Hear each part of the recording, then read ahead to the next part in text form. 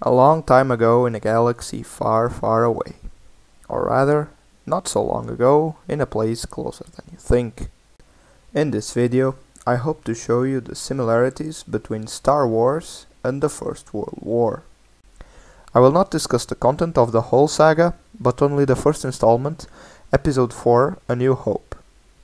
The inspiration for this film has several sources, and I left some links in the description for you. First, the weapons.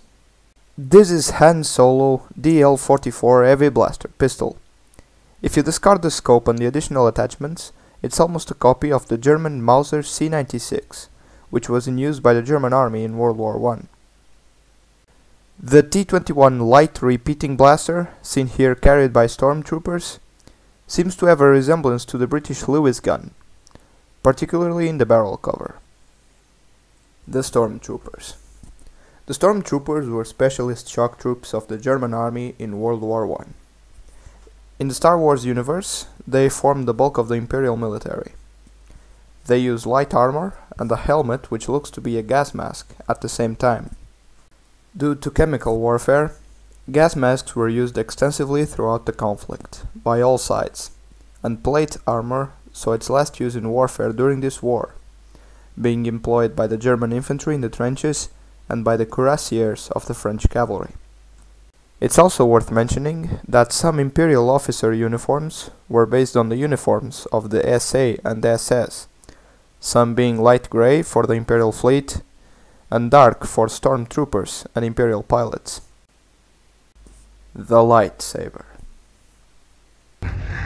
Hokey religions and ancient weapons are no match for a good blaster at your side, kid. The real-life counterpart of the lightsaber would be the non-lightsaber, the normal steel-bladed saber.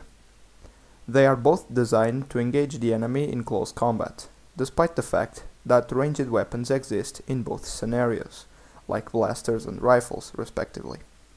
The saber was the primary weapon of any cavalryman, and is during the First World War that cavalry charges become obsolete, due to the appearance of rapid-firing rifles and machine guns. These firearms put an end to the debate between the straight and the curved saber, an age-old question at the time. There were still a few successful engagements in the early war period, made by Indian Lancers and Russian Cossacks. But, if you look at the Western Front, most cavalry regiments only use their horses for transportation, dismounting to fight on foot with rifles in the trenches. In Star Wars, the situation is very similar, with only Darth Vader and Obi-Wan using lightsabers in combat.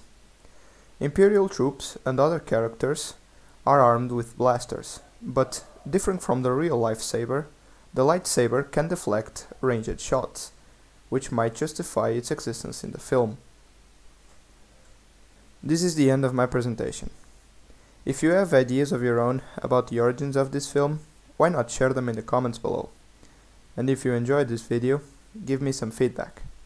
See you next time.